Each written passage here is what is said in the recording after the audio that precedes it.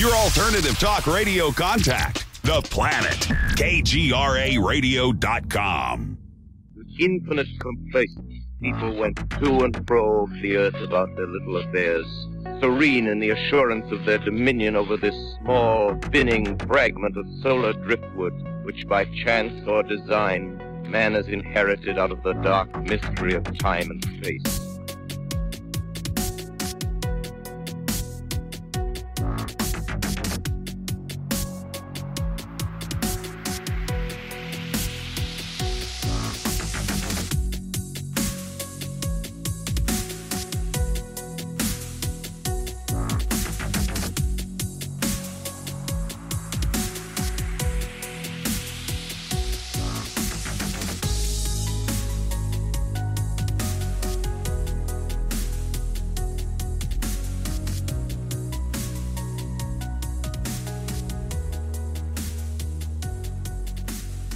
Yeah, Ken, this was not intentional to wait an entire, 5 years after I started my show to have you on. That is for sure. We've actually met in person at whatever year Mothman Festival that was. I don't even recall what year that was.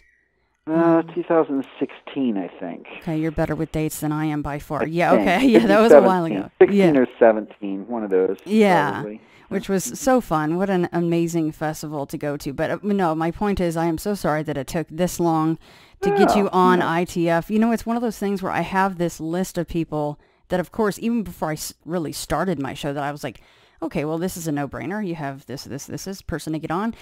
But then you get these emails that come in, they're like, I danced with the devil under the pale moonlight. And you're like, I want to talk to you right now. So it's kind of what, I don't know why I gave that person an accent. I apologize, everyone. But it's just one of those things. So I'm glad that you're finally on with me. And of course, a huge thank you. And we are so happy to have you aboard for Beyond the Fray Publishing. You were our very first author that we signed, and we are very proud to have you on board.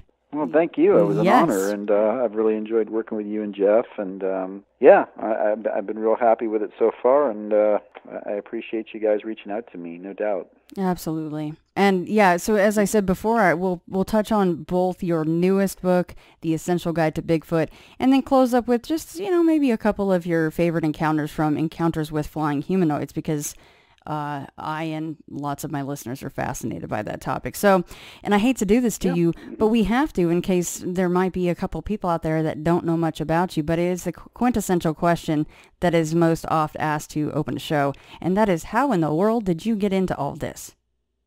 Well, people do ask me that quite a bit, actually, because it is kind of an unusual, unconventional pursuit. So I totally get that. What I tell people is it was never a planned strategy.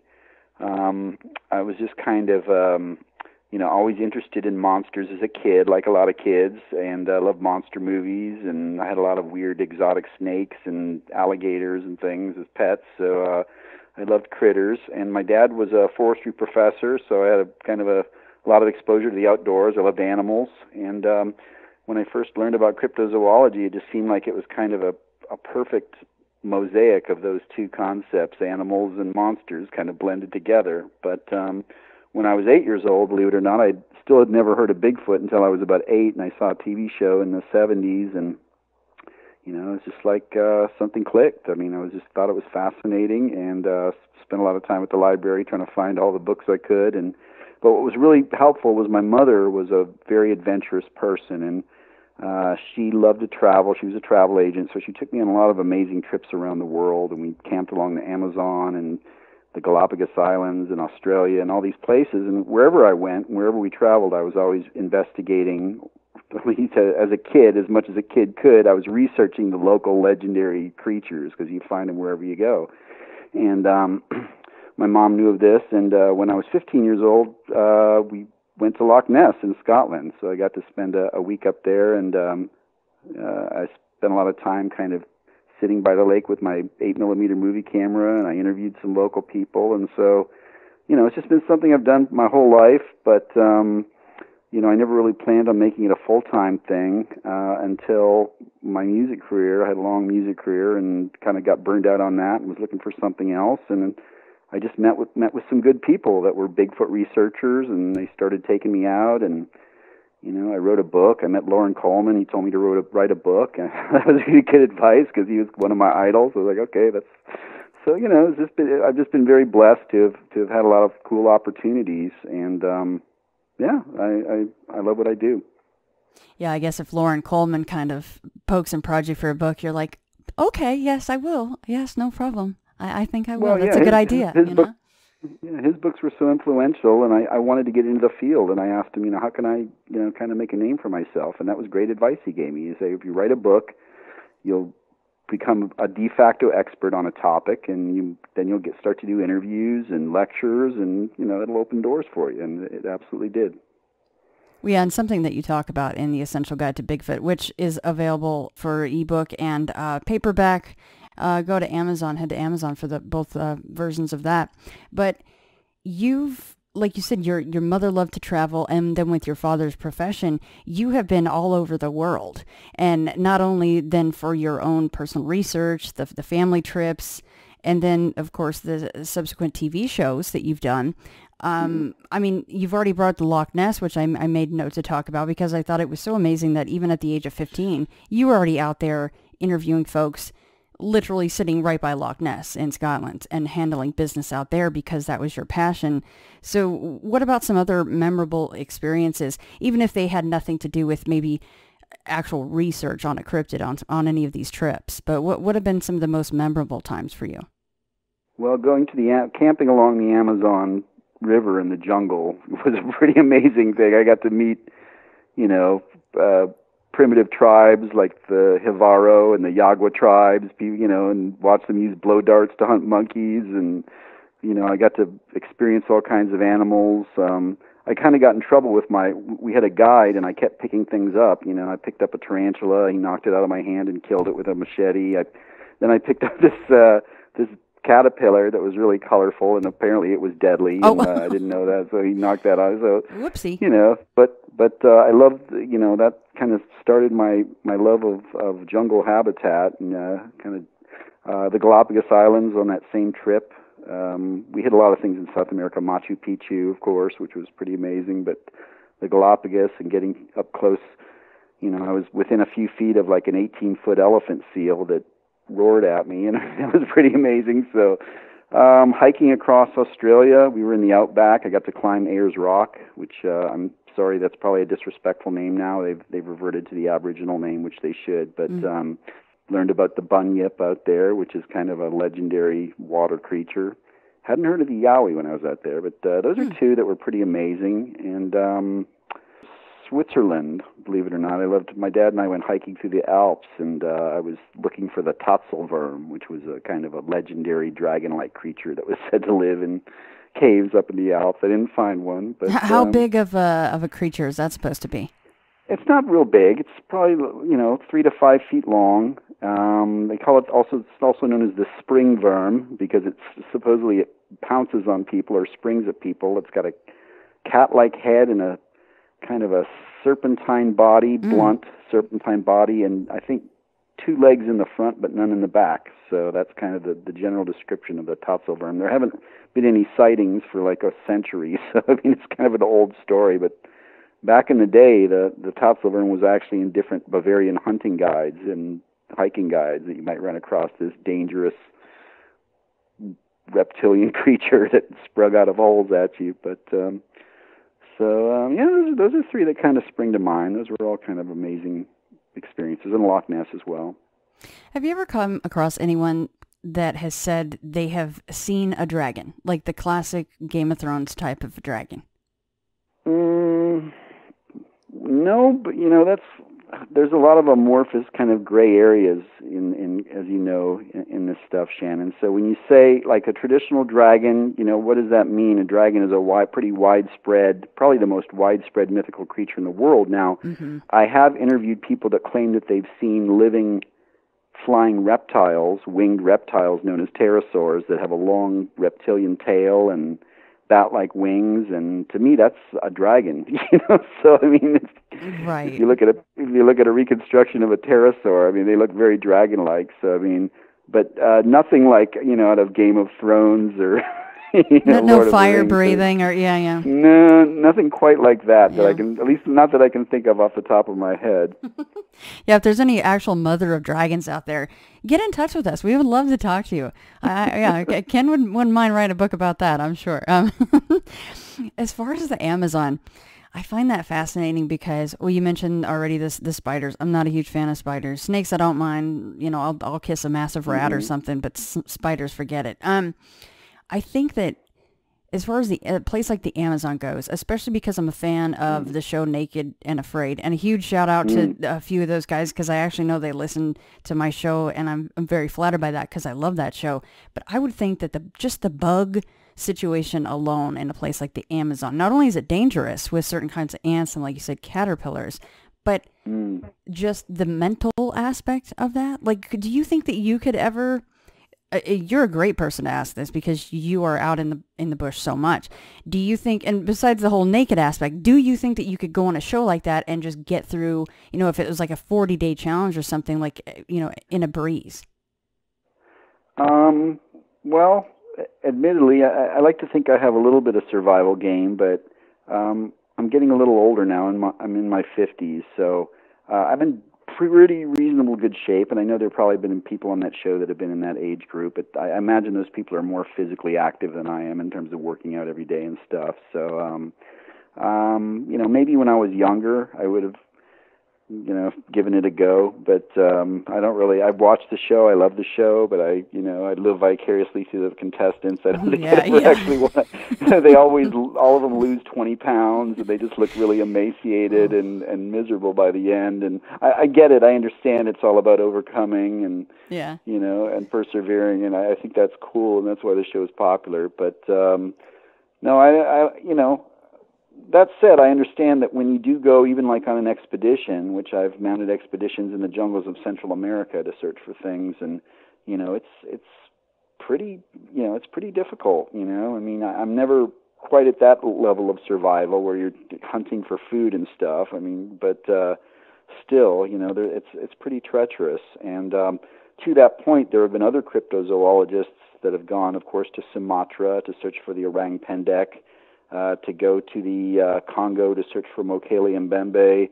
And I know some of those guys, and some of them got malaria and staph infections and just all kinds of horrible, so it's a pretty, even just doing standard research where you're stocked up with provisions and you're not naked, Yeah. And you got, you can still, you're putting your body through quite a bit when you go into some of those habitats. So, no, I don't think I would want to be on Naked and Afraid at this point.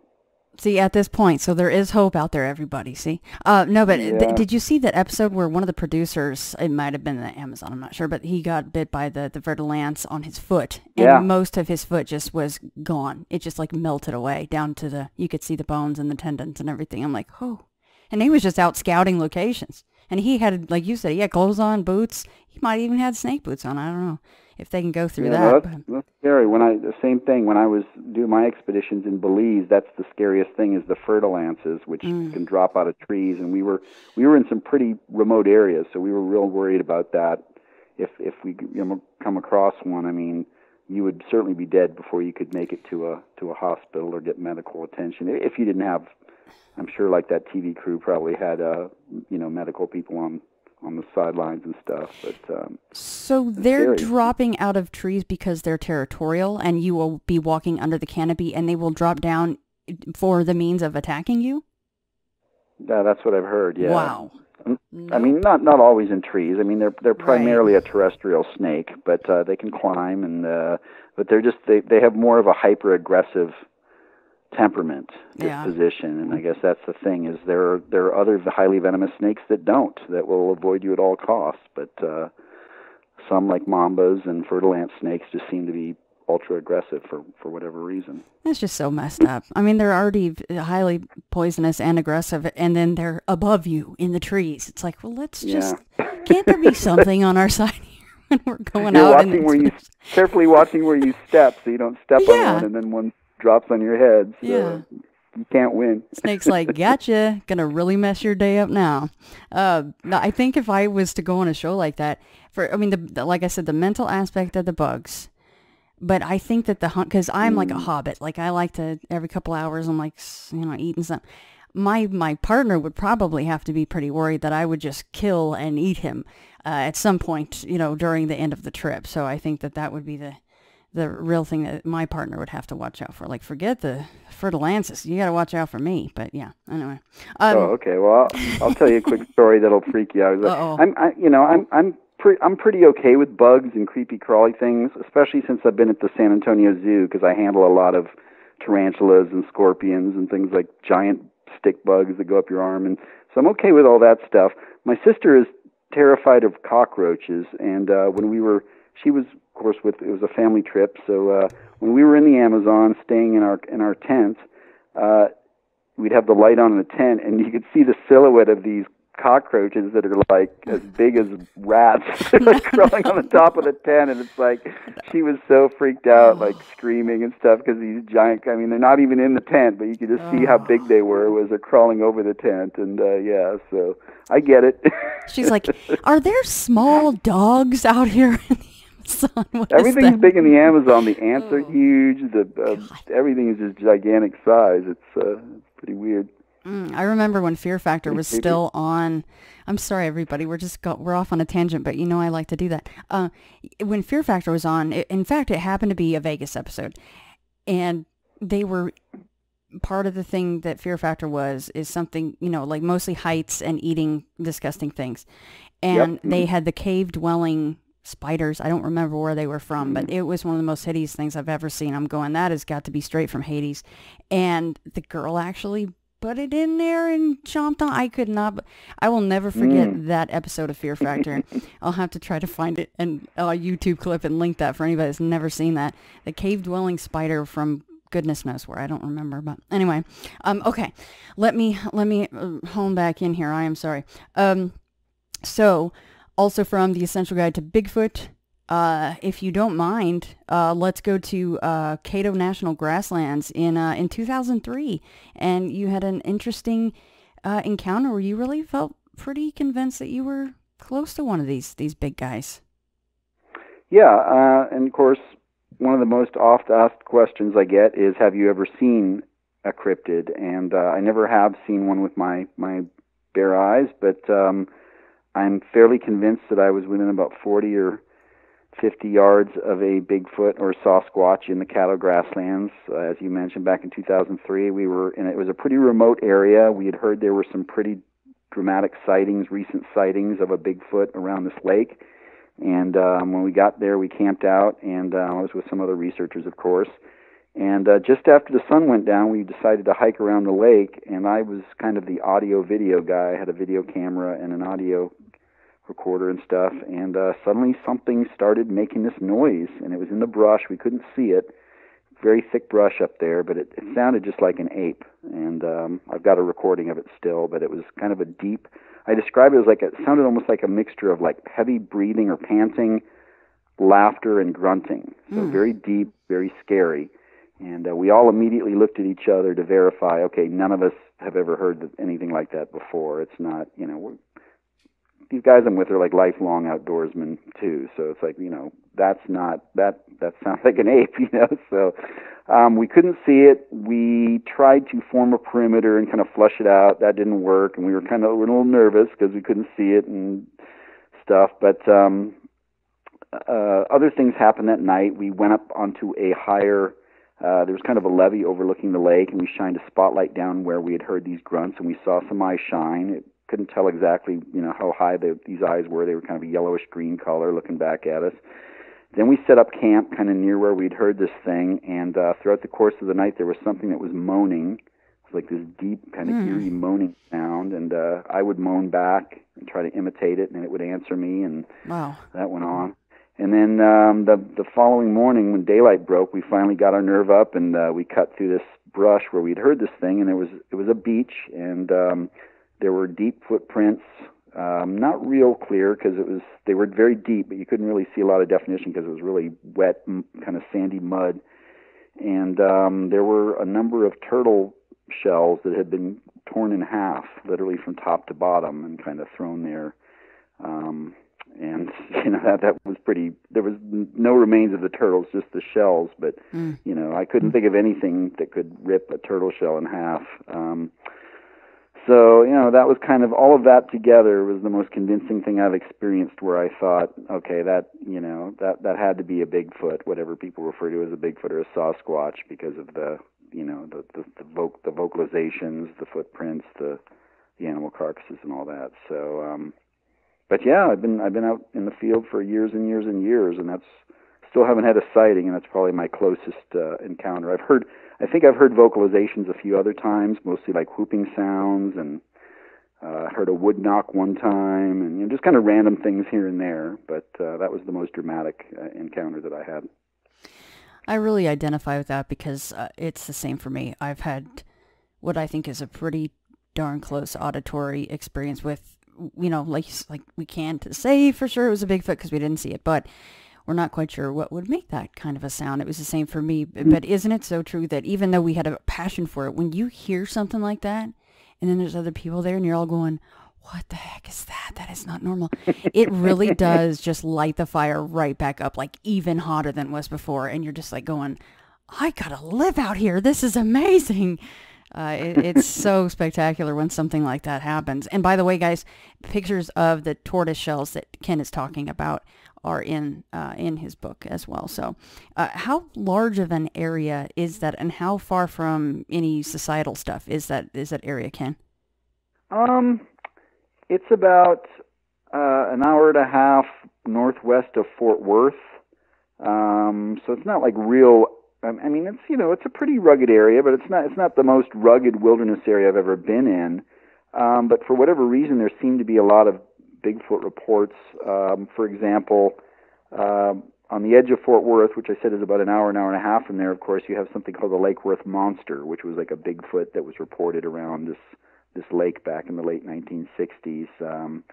And then there are other creatures up in that region. They all have different local names. The Haskell Rascal is one. The Howley Him, and they're all Bigfoot type creatures, but they just have different local kind of legendary names. So Texas has a decent amount of Bigfoot sightings, mostly in the eastern and northeastern part of the state. But not quite like the Pacific Northwest, but I think Texas ranks like 6th or 7th as far as the number of sightings that are documented. But wherever these things are, this is just my theory. I think they're somewhat nomadic. So I mean, they probably move around a little bit and following the food chain and things like that. So, it certainly wasn't an urban area. It was kind of out there a little bit. Yeah, Texas is so cool because you think Texas and you think of dry, arid tumbleweeds rolling around, but that's just absolutely not true. And I had the chance to go out to Sam Houston at National Forest, and I mean, you got woods out there, guys, and a lot of it's very dense. Some of it's more open with not as much undergrowth as other places that I've been. But then you go into another part of the park, and it is very, very dense. And if it was dark, forget it. You wouldn't be able to see anything, within a foot of that brush if it didn't want you to, especially something that's born and bred out there. Yeah, Texas is a big state. It's got a lot of habitats. Kind of where I live in San Antonio, you get more of that kind of tumbleweed cactus kind of vibe out here where I live. But, East Texas, far East Texas is very much like Louisiana, and it's just a lot of swamp and bottomland. And that's kind of the edge of where you were right there in Sam Houston Forest. A lot of sightings out there.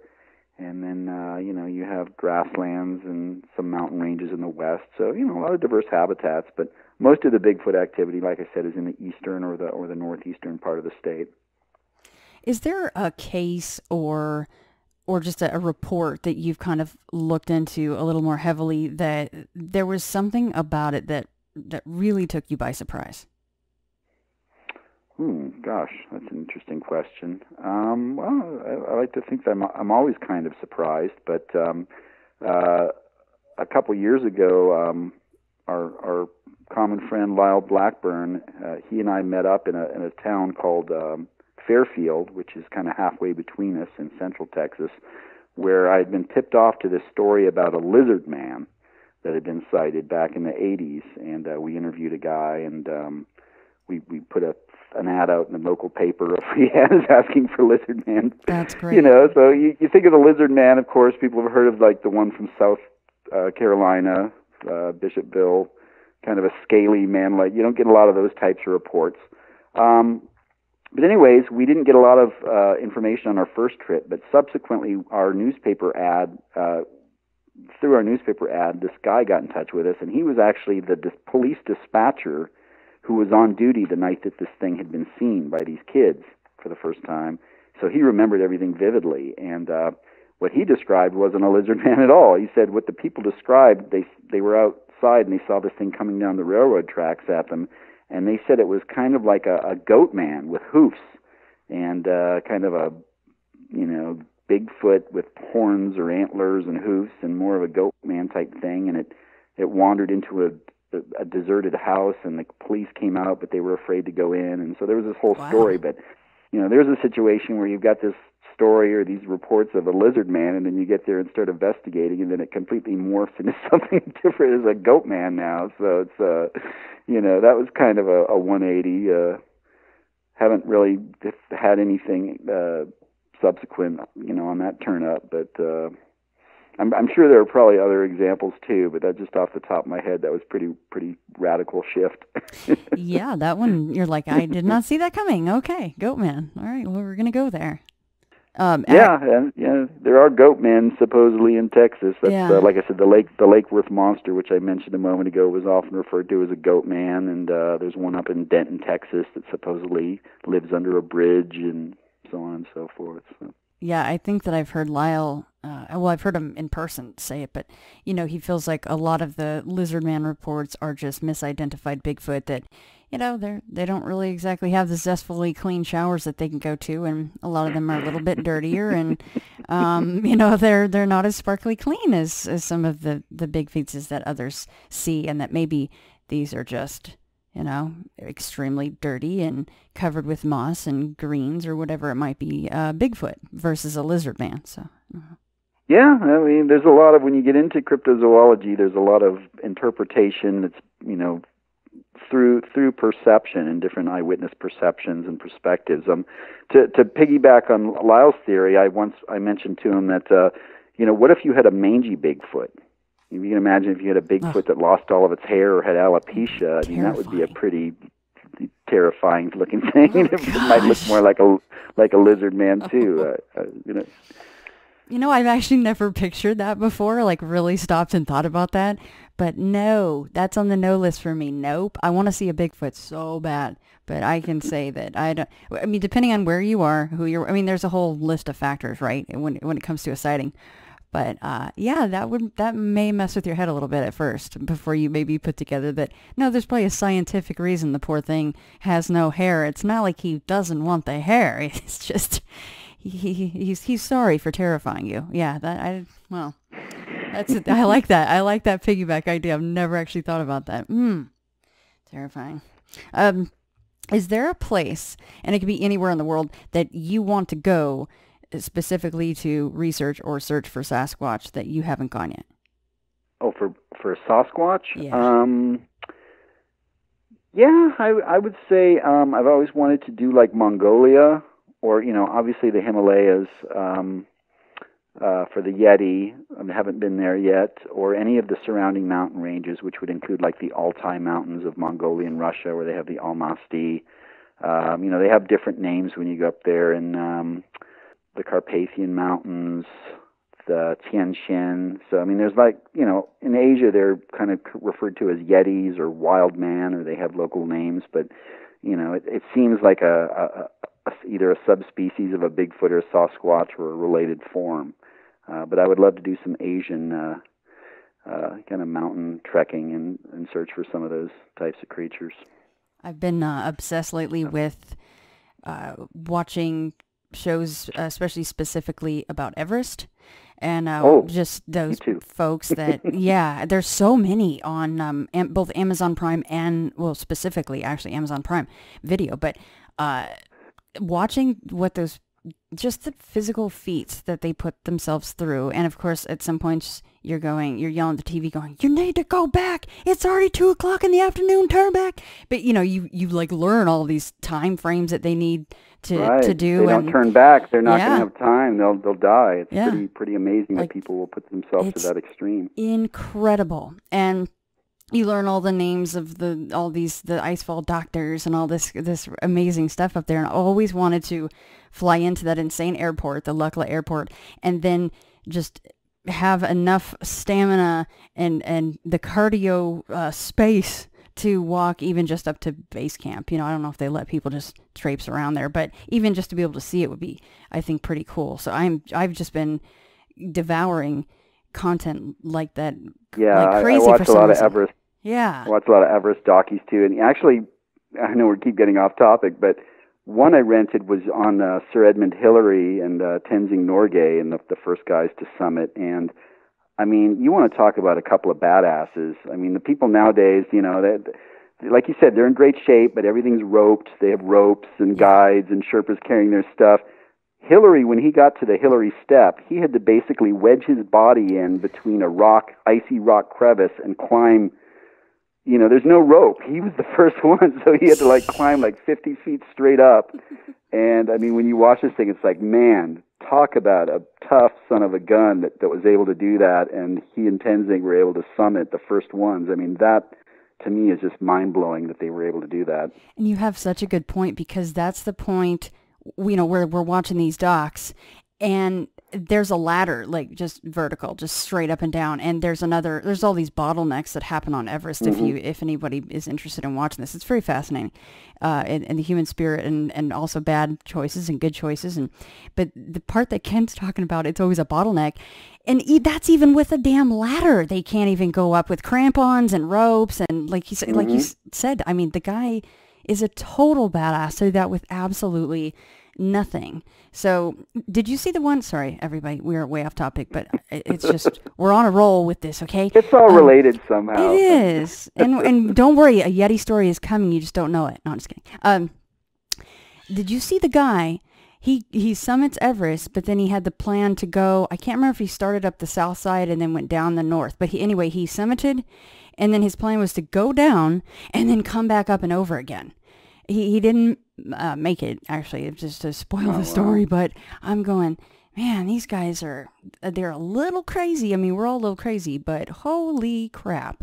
I mean, what these folks put themselves through is pretty amazing. So anyway, sorry, everybody. Okay, I think I would be remiss if I didn't ask this, because people email me and go, well, you had Ken on and you didn't ask this. So forgive this question. It's more about, do you think Bigfoot are opportunistic than anything? And I'm not trying to get conspiratorial, but the gist of the question is, do you think Bigfoot is tied in at all with any of the missing people reports that are out there? I mean, maybe, a very, very small percentage, but I don't get the sense that these creatures are hyper-aggressive towards humans. Quite the opposite. Similar to other animals, even bears, mountain lions, a lot of large, scary predators will flee from humans. They're very shy and reticent, and they would rather not have contact with us. Now, what I always tell people is that, having spent a lifetime searching for evidence, finding evidence, looking, analyzing, interviewing eyewitnesses, I'm 90% convinced that Bigfoot exists. So I have to square that with a very strong skeptical argument about, well, why can't we find them? It just seems inexplicable that at this point we haven't found, the remains of a dead one, or, something like that. So, the only way I can explain it is adaptation, which is a word we use a lot at the zoo. And, all animals, of course, have amazing adaptations that allow them to survive in, a very specific niche or role. And, those adaptations, if you don't fully understand them, you think that it's miraculous that this animal can perform whatever specific adaptation it has, physical or behavioral. Now, I think Bigfoot is adapted to avoid us, Homo sapiens. I think it's intelligent enough to recognize that we're its greatest threat. that it will go extinct if we find them, if we are able to. So, we're basically, if you consider that Bigfoot is probably somewhere on the Homo line, it's a hominin or a hominid of some type, we would be in kind of direct competition in many ways. So that's why I think they typically want to avoid us, and that's borne out by most of the sightings that you hear about, where Bigfoot typically is walking away, trying to get away, hiding behind a tree, not wanting contact with the humans. There are, of course, accounts of them peeking in windows and things like that, which is pretty scary. But and there's the rock throwing, and that's a pretty commonly reported aggression, and that's more of a demonstrative thing, I think, where they're just trying to scare you and get you out of there and throw a big rock at you. That seems like that should work. But no, I don't think that they are specifically seeking out humans to abduct for whatever reason. I don't think they're cannibalistic against humans. I don't think any of that stuff. I think occasionally people may disappear if they run across one, and maybe like any animal, it's being territorial and defending its territory, and maybe there could be something that would happen and someone would, tragically be killed. But I think those are very exceptionally rare incidents. I don't think that Bigfoot is abducting or killing people on a regular basis. And I think that, if you look at like a lot of Native American legends, many of the stories are about a Bigfoot or Sasquatch kidnapping young maidens or children or things like that. And I think a lot of that is probably just kind of built into the Native American mythos of these creatures because of respect and because, there's always kind of a parable or a lesson in a lot of Native American traditions, and so the lesson there is, you respect Bigfoot. You don't want to go up by yourself and onto the mountain where he might be. They would say he's going to kidnap you, but I don't think that's really the case. I think it's just kind of a message there, which is you don't want to go in the Bigfoot's territory, respect his space. So, swinging back to your auditory experiences, do you think that, like the sound of the moaning, I think would be pretty damn freaky to hear. I don't care if you're with a bunch of people or not. Do you think that it was doing that because it was trying to scare you out of the area, or do you think that was, what was the purpose of that particular noise, do you think? Gosh, I don't know. That's I would be completely speculating. I think if it had wanted to scare us out, and initially that's what those first noises we heard sounded like. It was like an aggressive grunting, like "get out of here," and we didn't. I think we would have experienced more of the rock throwing and tree shaking and things like that most primates will revert to scare you, and we didn't really get a lot of that. So in terms of what the moaning was about, I don't know. Maybe it was trying to communicate with us, or maybe it was in discomfort. Maybe as it was eating its turtles, maybe. I don't know. Needs a Zantac. It's a good question. It is, Shannon, but I really don't have a good theory as to why these types of vocalizations. And I think that researchers should be cautious in terms of trying to be overly interpretive of anything they're experiencing, because the bottom line is we just don't know. We can speculate about why they do this or why we think they do that.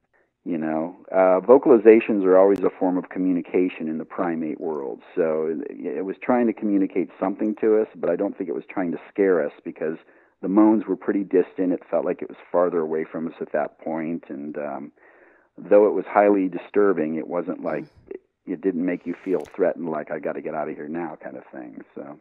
Come on, Ken, that was the Witch of the Woods. That wasn't even the Bigfoot anymore. He was long gone. Maybe. Who knows? Oh, yeah, the moaning thing. When you were just talking about the Native American, the warnings and the stories that I don't know, my mind just flashed back to the moaning sound. I'm going, I don't want to hear that. That wouldn't be fun. How about, them being proven? Would that be advantageous at all if the entire human race was like, yes, they are real, here's the proof, we had a body or DNA or whatever that looks like? Would that be, do they need that? Do they need to be protected at all? Well, they definitely need to be protected, and in some places they are. Skamania County, Washington, there's an ordinance that protects Sasquatch from being harmed. I've heard similar things in place in Whitehall, New York, and Bellingham, Washington. So there are areas, believe it or not, even though it's not an animal that's been proven to exist, there are some local governments that have taken that step to put an act in place to protect them. Of course, I think they need to be protected, no doubt. I think they're highly endangered. They were here first, and they, just like all animals, they need habitat to thrive. As far as, if it were suddenly to be proven to the world, which I'm all for, obviously that's what I'm working for every day, there's no doubt it's going to create a huge world of problems for everyone. Maybe not so much in the crazy pandemic age we're living in right now, because everyone's kind of worried about other things that don't have to do with what's going on out in the wilderness somewhere. But think about the impact that it would have on the social structure. You would have people that were in a state of panic that lived in some of those rural areas. You might have some gung-ho vigilantes out there trying to hunt them or kill them. You would probably have, there would be economic consequences because certain people would be afraid to go into the woods, or certain industries like logging industries and things would be hampered. So if and when Bigfoot is proven to exist, I think it is going to have a pretty earth-shattering effect on our society. It'd be pretty fascinating to see how that all happens. But I hope people do understand, if it does happen, that it's just another animal. It's not out to get us. It's not going to take over the planet. It's not going to kill us. It's just another one in the long line of remarkable animal discoveries of the past century. Yeah, they won't come out of the woods atop horses and speaking English anytime soon, right? So we should be okay. Not in my book. Not yet. Then we'll really be scared. Then y'all can really be scared.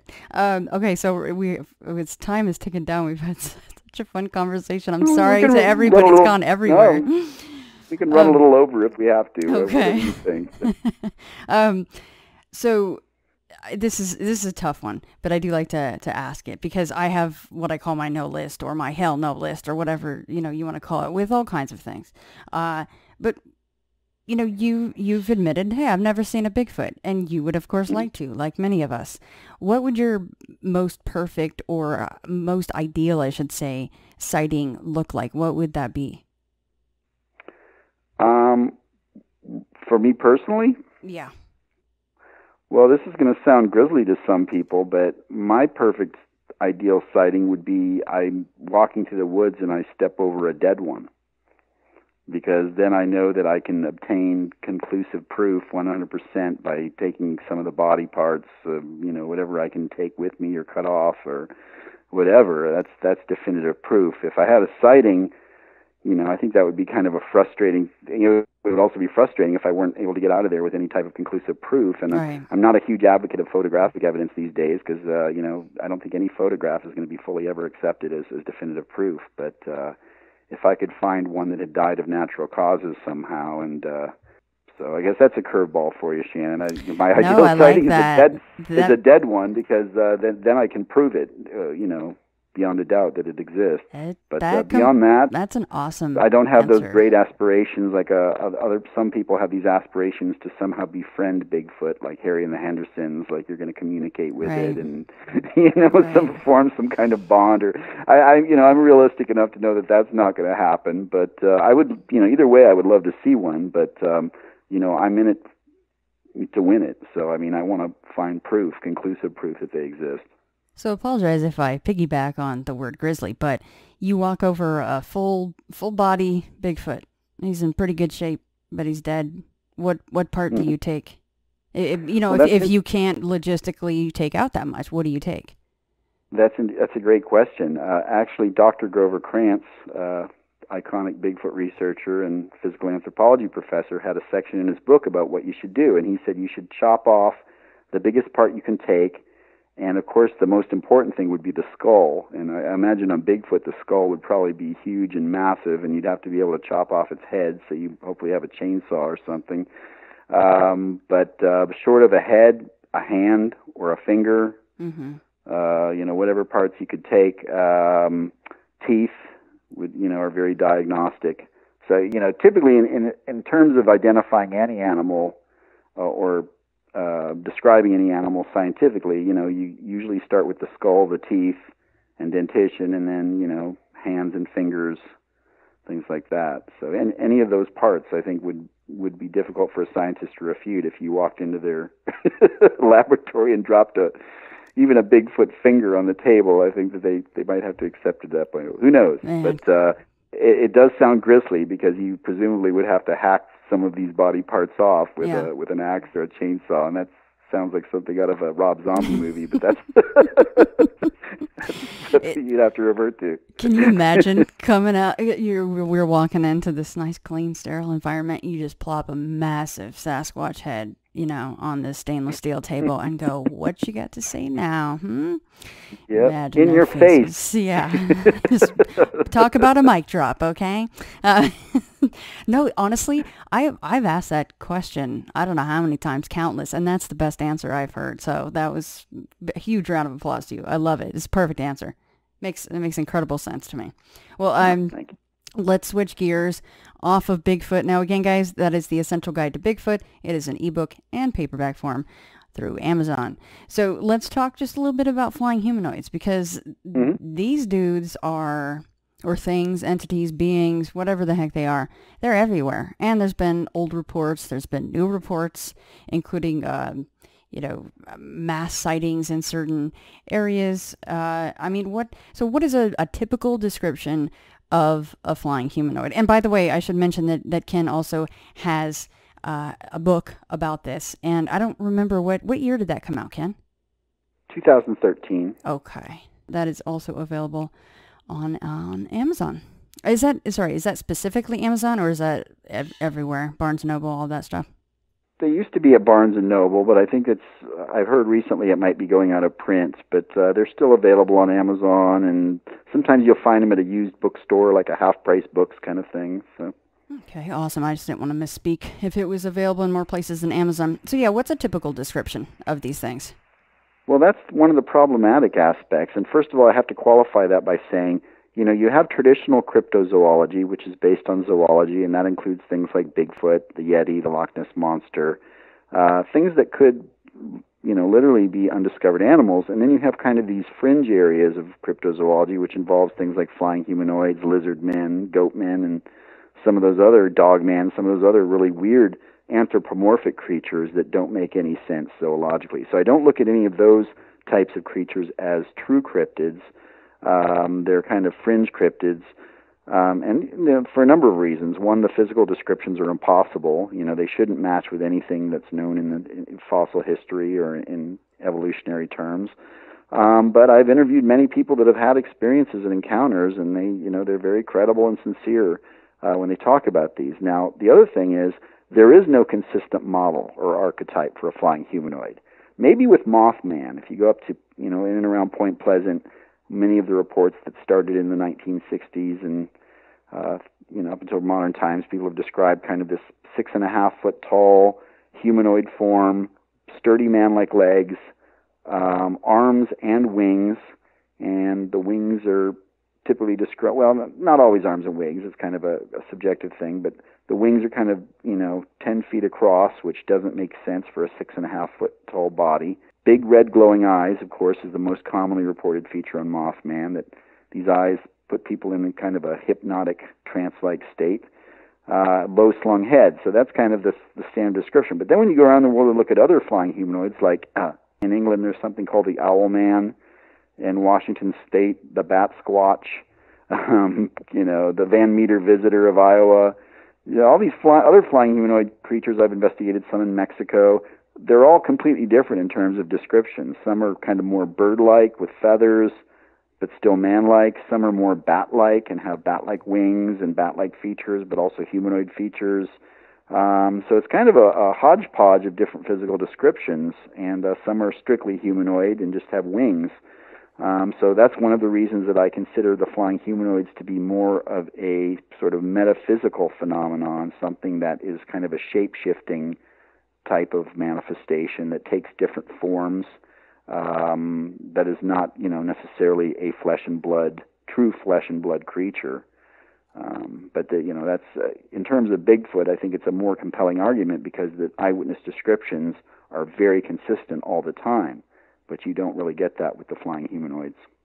Can I just say that the Bat Squatch got the shit end of the stick on that one with his name? I'm sorry. It's just, I feel really bad for the guy, you know? Bad Squatch. Yeah, it's a little. Some of our cryptid names are kind of goofy, and a lot of them are invented by the newspapers, typically. Right. So, yeah. Poor guy. He's like, that's not my name. It's so much better than that. Gosh. What about a report or a case where people, I mean, they really, really got the crap scared out of them? Like it was a terrifying report. Well, I interviewed one guy and got to know him pretty well here in San Antonio, Texas, that had a flying humanoid encounter in the 1990s. His name is Frank Ramirez, and he was pretty terrified. It was a life-changing experience, traumatic experience for him. He was younger, living on the south side of San Antonio, and he heard something. He was living with his grandmother at the time. He heard something on the roof, and so he kind of went out to investigate and had, I guess, a stick or something, some type of weapon, and he said this thing was perched on the roof, and it unfurled its wings and kind of stood up in front of him, and he said it had like this long face that was kind of like, it was a human-like face, but the chin was stretched down to the shape of a beak, and black eyes and big black wings, and he just got so scared, obviously terrified, that he just started running and just ran down the street, and finally some people found him, and he kind of collapsed in a kind of a state of shock. And so he spent his whole life trying to figure out what it was he's encountered that night. And he subsequently he became an artist somewhat, and one of his therapies was to draw pictures of it to kind of, Wow. So I mean, that's just one example, but a lot of people that saw Mothman were very terrified, of course. Mothman seemed to have a tendency, as you know, Shannon, to chase people's cars and pop up out of the darkness, and that seems to be one of the commonalities with all the flying humanoid reports around the world, is whatever these things are, they love to terrify people. They don't physically attack people. There's no documented example of that, but they're constantly chasing people, popping up out of the dark, and just very menacing and terrifying. It reminds me of another cryptid that I'm not a huge fan of the poor guy's name, but a dogman.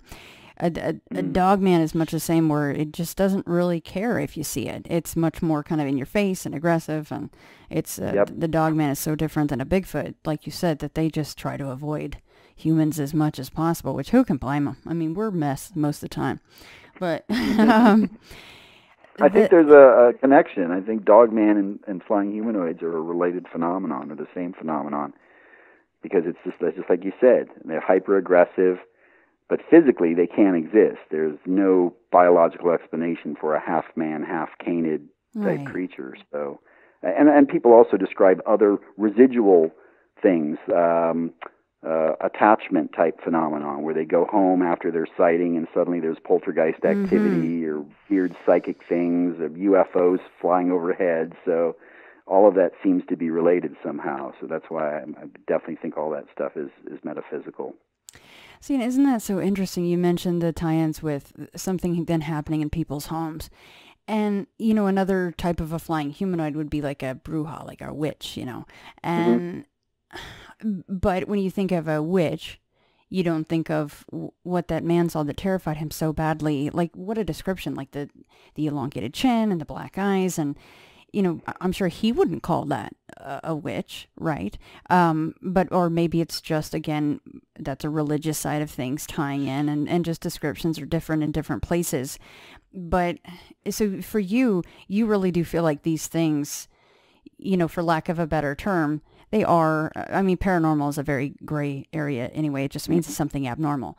But much more strange, right, than anything else that you've ever looked into is this flying humanoid thing. Yeah, absolutely. And, it's a multifaceted thing where you have all kinds of theories about conspiracies and UFOs and curses. And so it kind of gets a little messy sometimes. But, it's definitely one of the scarier things that I've investigated in terms of, people often associate these things, of course, with premonitions of tragic events. As I'm sure you're familiar with, there's a theory about a Mothman curse that, people that become involved in the case will die of mysterious circumstances. I've never had that fear or concern, and knock on wood, I've been investigating flying humanoids, Mothman, and others many years. But yeah, it's not my first choice in terms of something to go out and look for, because I do think that there's kind of an ominous, evil, negative energy, and I'm not necessarily a spiritual person. I'm more of a scientist, but I do associate these things with some type of negative energy. Would you ever want to see one? I don't know. That's a good question. Would anyone believe me? You know, right. Oh, aren't you the guy that wrote that book? Right. Good point. That's a good point. I mean, you may not be able to tell anyone, but would you want to see one? You know what, Shannon? I'm a fairly fearless person when it comes to all of these monsters and things, and that's why I've dedicated my life to it. So I think that I would be, willing to experience that just to understand, if I could, better what it entails. But it's not my first choice. I'd rather run across a Bigfoot or a Loch Ness monster before a flying humanoid, for sure. You say that now, but then we call you and you're just like, you're crying in the corner and rocking back and forth, and you're like sketching stuff like in the Mothman prophecies, We're like, Ken, come back. I mean, you just don't know how people are impacted. I mean, I know we don't have a lot of time, but I didn't even mention the case in Mexico where the police officer claimed he was attacked by a flying witch. He mentioned witch as a bruja, attacked his police car, and he passed out and blacked out in fear. And I interviewed this guy years later, and he was still like sobbing and crying, And This is like this is a pretty tough police officer that patrols one of the most dangerous neighborhoods in Monterrey, Mexico. But he was just, he was like crying like a little girl. So I mean, it's a pretty traumatic experience, no doubt. How close did he get to one? It jumped on the hood of his car and started clawing at him through his windshield.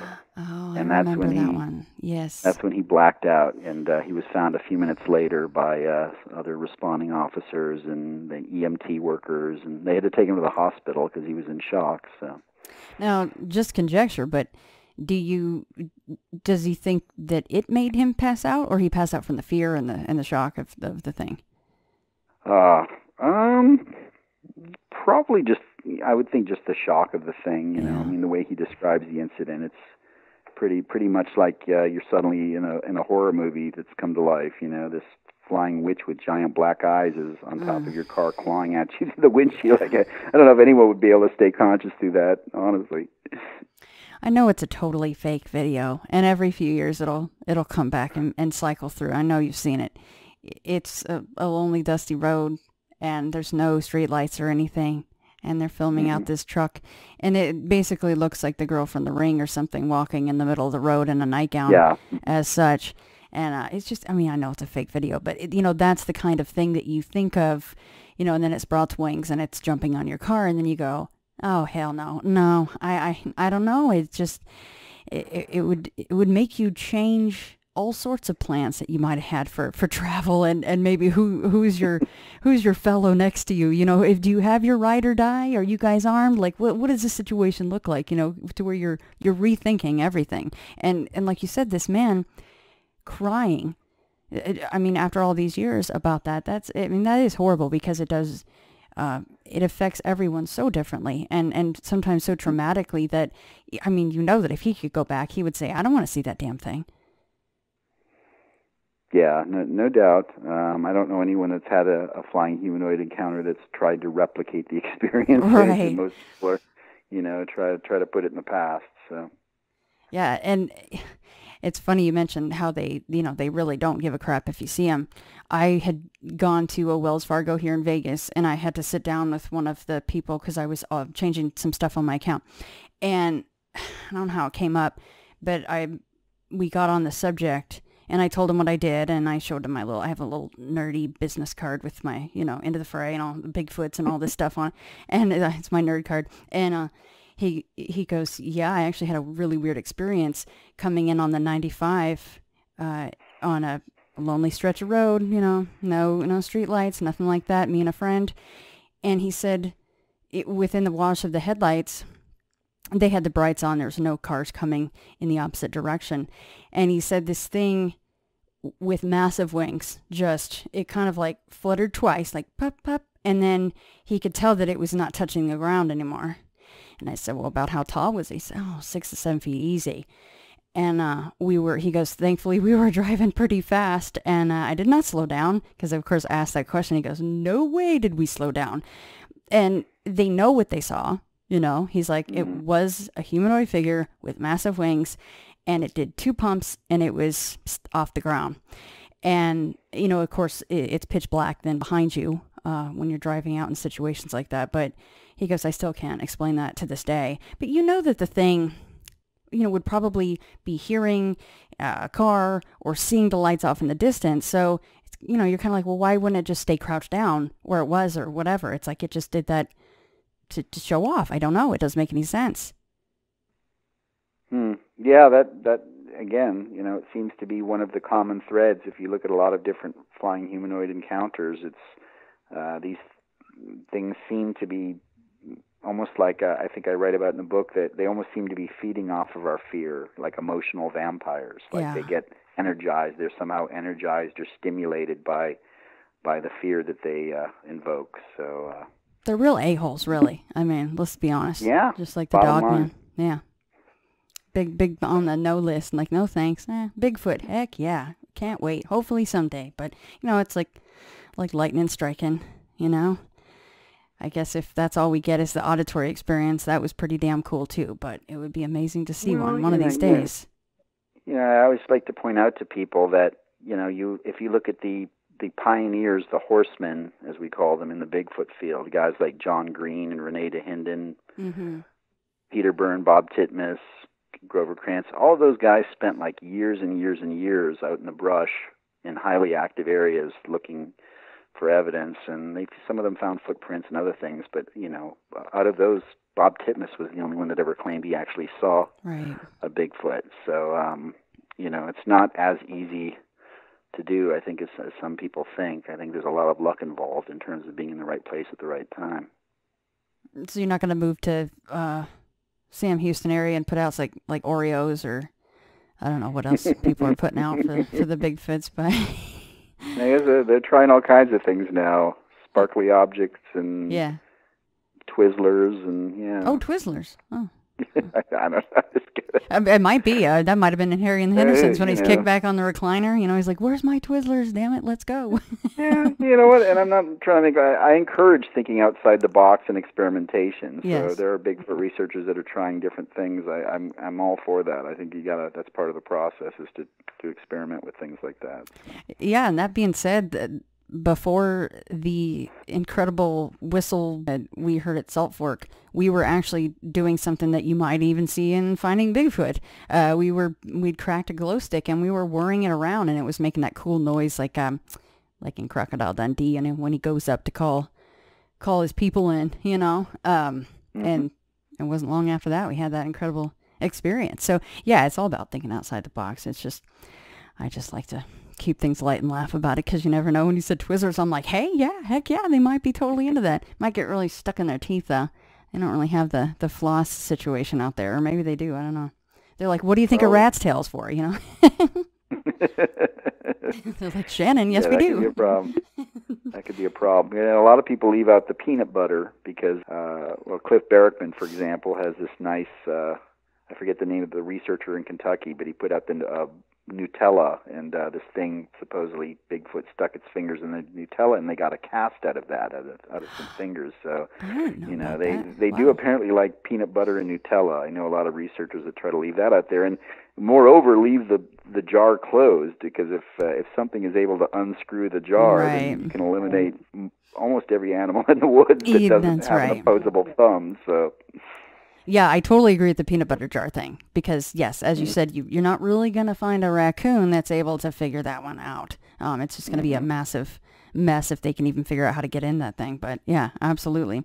So just tying up on the flying humanoid subject, do you still get correspondence? Are you still looking at stuff like that? And are there any very, very recent reports of these things out there? I get a report every couple of months from somewhere. The most recent one I got was from the Panhandle in Texas. I've been getting a few, mostly from West Texas and the Panhandle areas. And this guy claims he saw a flying humanoid type thing, but he said it had kind of a beak, but it was a very humanoid body, and it was just kind of soaring overhead. And that was probably about, I want to say just a few months ago that he got in touch with me. But yeah, I mean, he seemed pretty sincere, like I said. But as you know, I investigate a lot of different things. So while I love to make time for all of it, I kind of have to pick and choose my battles at this point. Yeah. So I'll interview someone over the phone if I find their initial contact to be very compelling.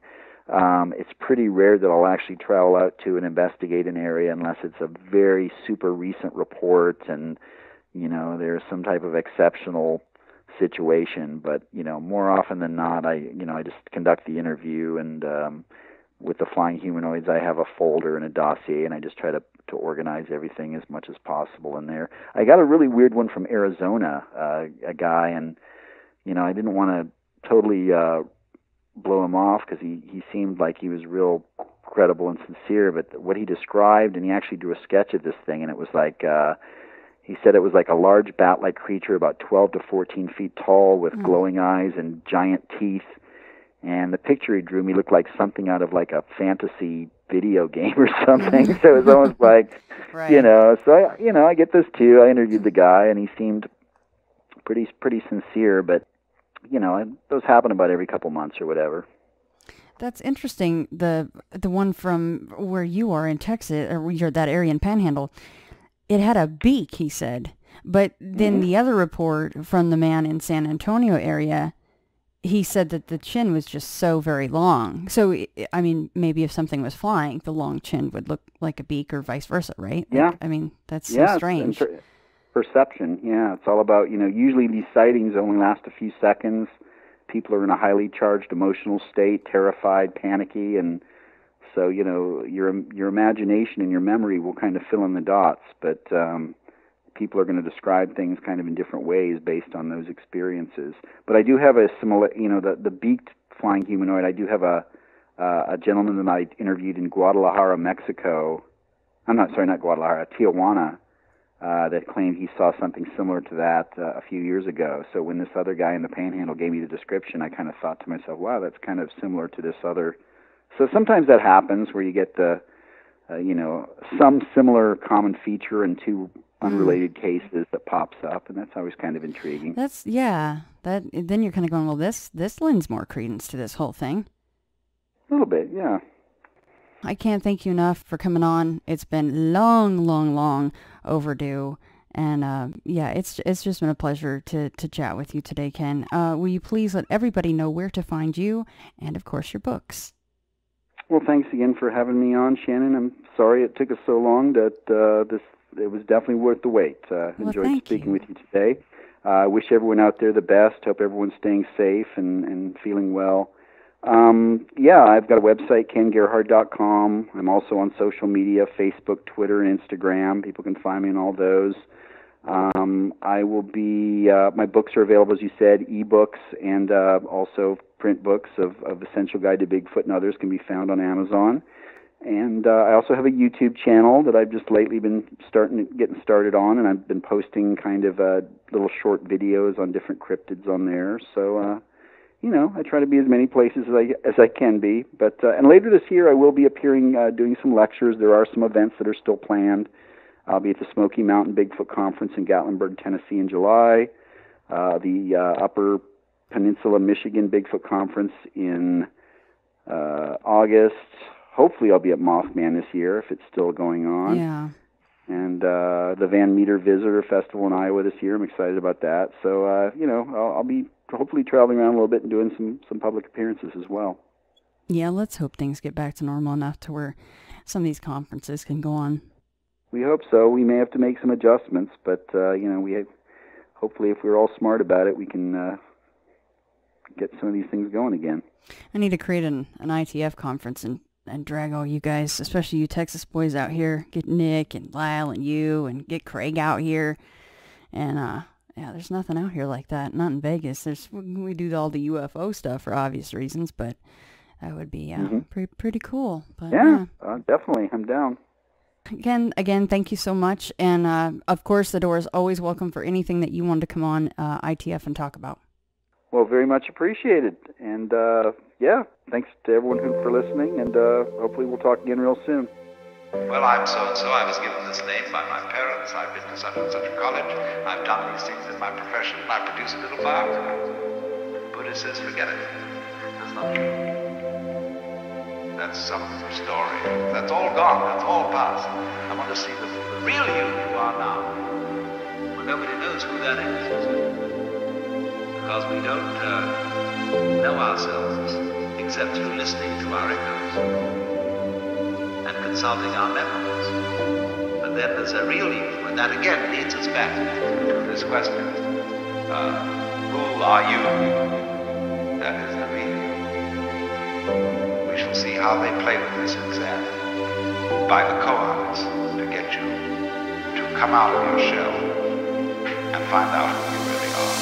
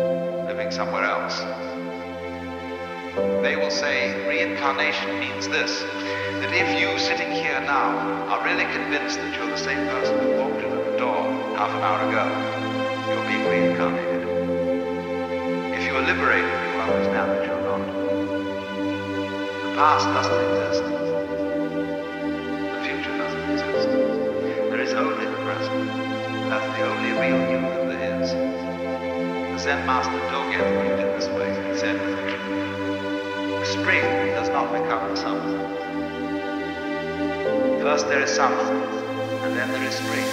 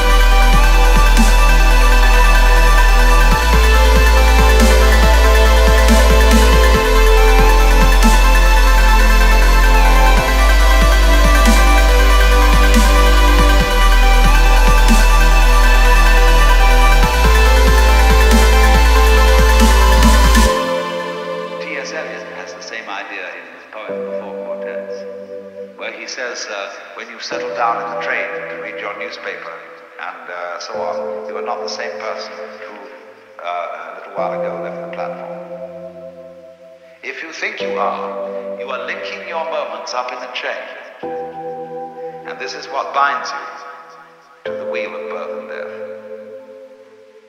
But when you know that every moment in which you are is the only moment, this comes into Zen. A master will say to somebody, get up and walk across the room. And he comes back and he says, where are your footprints? They've gone. So where are you? Who are you? When we are asked who we are, we usually give a kind of recitation of a history.